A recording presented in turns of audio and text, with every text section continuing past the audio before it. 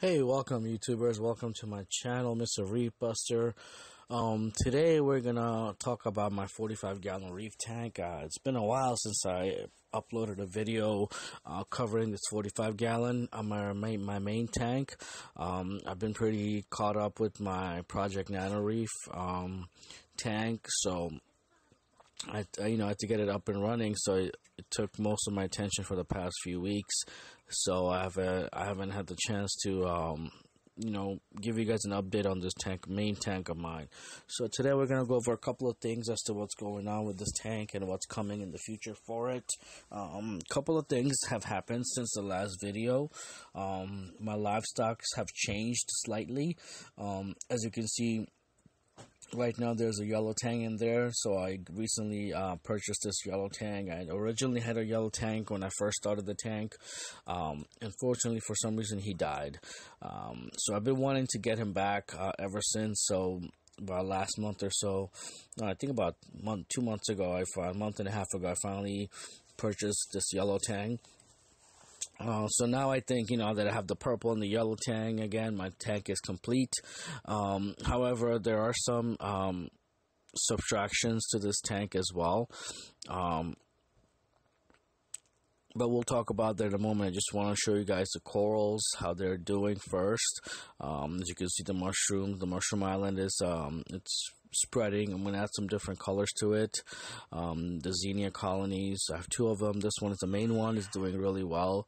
I'm actually planning on fragging some of the colonies, xenia colonies, from the right hand side to my 10-gallon nano. The toadstool, he is almost double the size since I got him, and he is thriving. Look how beautiful he looks. He loves being in the center of the tank and getting all the attention, and the flow is just right for him. So here's that second colony of xenia that I'm going to be fragging from my 10-gallon. And right behind him, you can see my long tentacle anemone. He moves around a lot.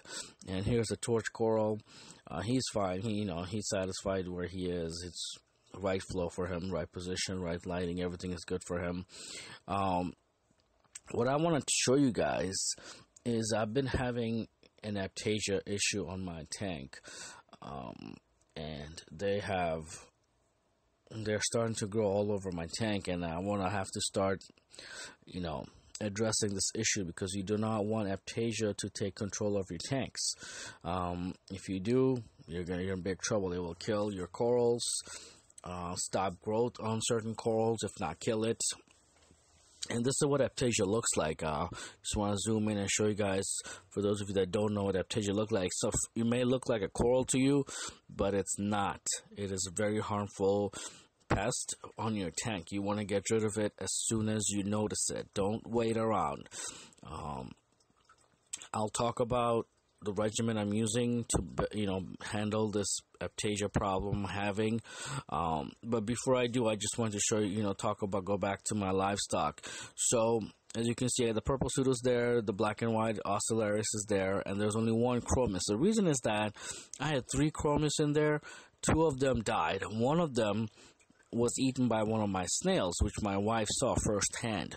So if you guys know of snails eating smaller fishes, let me put it in the comments below, because I've never had this issue. And I'm assuming the second one died the same way as well. So there's only 1 chromis in there. I'm going to leave it the way it is. I'm not going to mess around with this livestock. 5 fish is enough. Having 2 tanks on this 45-gallon is a stretch as it is, but I can do it because I have a sump now. So I'm good to go. So that's that about the livestock. I just wanted to finish talking about it. And also, my tuxedo urchin died as well recently. I'm not sure why, so I have to replace him. And also get a cleaner shrimp in here, because I don't have a shrimp in here as well. So that's as far as the livestock and the invertebrates go. Let's get back to talking about this Aiptasia problem that I'm having. And I've done a lot of research on it. And what I'm going to be using is this product made by Red Sea. It's called Aiptasia X. Let's go up, and I'm going to show you guys. What it looks like. That's so you have an idea as to, if you were to look to purchase it, you know what to look for.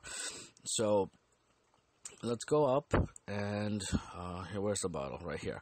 So this is called Aiptasia X. It is, you want to use this regimen as soon as you see the first bloom, which I'm using right now.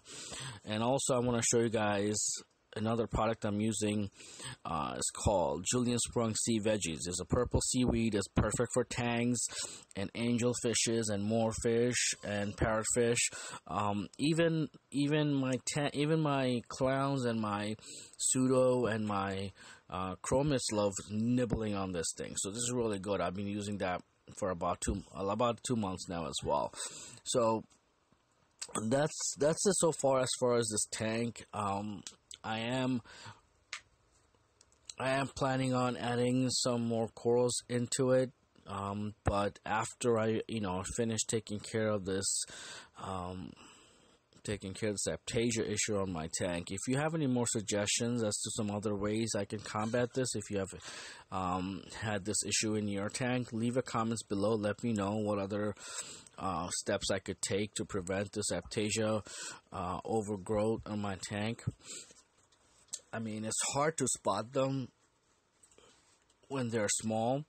And, by the time they're big, they're probably buttered off somewhere else. Especially if your tank has a lot of flow, they will spread all over the tank very easily. So that's what's happening on my tank right now. They are everywhere. So I have to just every week just look for them, see where the new spots, where the new spots they have sprouted up, and target kill them. Or, apply the Aiptasia X. And if you want to know about how to use the Aiptasia X, I'm not going to show you guys on this video. There's plenty of videos on YouTube that shows you how to use the Aiptasia X. Feel free to educate yourself on that. It's very simple. You just take the Aiptasia X with a syringe and you point it right at the mouth of the Aiptasia, and you just, put some Aiptasia X in their mouth so it closes their mouth. So other than that, guys, that's it. I mean, the perimeters are perfectly fine. I haven't done a water change on this tank for a month now, and all the perimeters are still perfectly fine and normal, which I love. I love having to do minimum maintenance on this tank. Now, once I start adding more corals into it, I probably might have to up the maintenance a little bit, or as far as dosing goes, I might start dosing on this tank, because right now I'm not dosing anything. That's just strictly water change and my centrifuge. I'm doing everything, and my 2 protein skimmers. So that's it, guys, and hopefully you enjoyed the video. Leave a comments below. Until next time, peace out.